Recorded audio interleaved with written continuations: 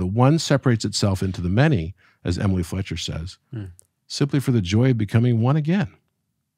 And I think we go through this series of softenings, as Richard Rudd says, right, where we can start to figure out how to turn our pain into purpose. You know, and I think this is a really important aspect of this too, because you touched on it earlier. We all are tempted to believe that the world should look the way we think it should look. Yeah. What a surprise. Yeah. Right? I think the world everyone should be interested in math, right? Everyone should love geometry. Everyone should, oh, what a surprise. Wait, that's just my paradigm. Okay, that's my facet. I understand now, I've grown up a little bit, I understand that not everybody sees the world like I do. In fact, when I was younger, I used to think everybody had to see the world like I do because I see it logically. Right? Right. And then I realized, wait, nobody sees the world like I do, and what's wrong with me? I need to change myself to be more like other people. Or the alternative, I need to change everyone else. Or I need to change everyone else, right? I need to change everyone else to be like me, right? And so the same is true with our judgments. You know, if you were a mountain climber, and let's say you decided to climb El Cap and you fell. I was there once in Idlewild. Climbing the side of the mountain is like one of the craziest things I've ever done in my life. And, you know, you're up 2,000 feet. It's like, you know, if you fall at 50 feet or you fall at 2,000 feet, you're still just dead, right? It's like, it doesn't matter, right? Yeah, it's just like the radius of the splatter changes. That's right. But somehow when you're up there on the side of the mountain and you see a helicopter show up because somebody fell, that scares the bejesus out of you, I could tell you. Yeah. I was like all of a sudden shaking on that side of the mountain. I'm like, I don't want to fall. I don't want to fall. And you see these little pins that are holding you on the side up there. You're like, how could this really be the thing that's holding me up here? Like, seriously, I was like scared shitless. But let's say you fell. You were going to take the helicopter ride. And maybe the radius of splat was small, maybe it was large, whatever, but you fell.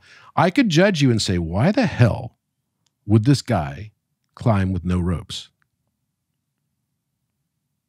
That's just stupid. That's my perspective.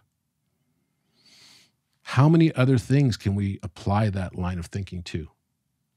It's your choice what you experienced ultimately. It's very, you know, Helen Keller said that the only thing worse than blindness is to have sight without vision.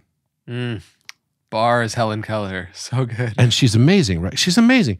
This woman was, you know, completely paralyzed. She was deaf and she was blind.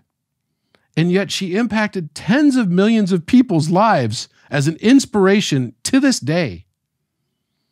And we could sit there and say, and she could have sat there and said, woe is me.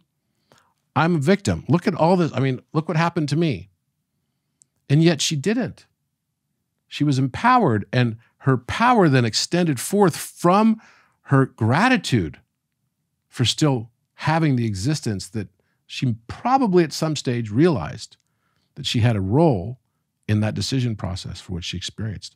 Now, I could judge and say, why would she ever have chosen that? That just happened to her.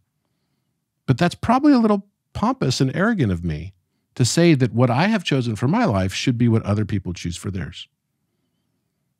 And this is the narcissism of which I speak.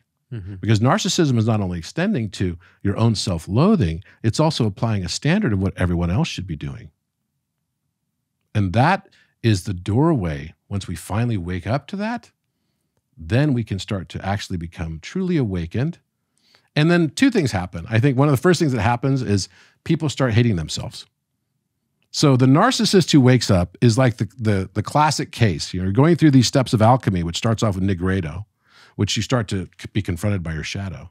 And then you get in this next stage called albedo, which is the whitening. It's represented by a swan, a white swan. And this is usually a stage people think they're enlightened, right?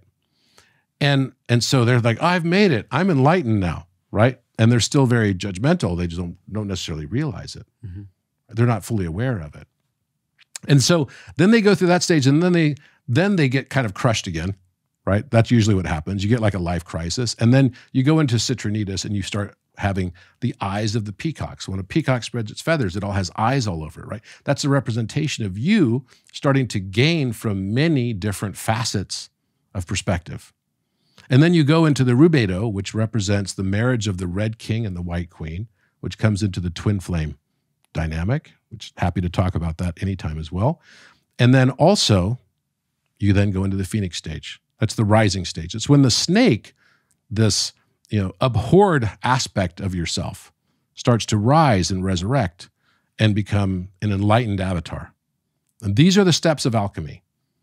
And so basically what happens often is people get in this stage where they start to, after they've gone through albedo and then they get smacked down again in life, and right before they get their full awakening of their different eyes.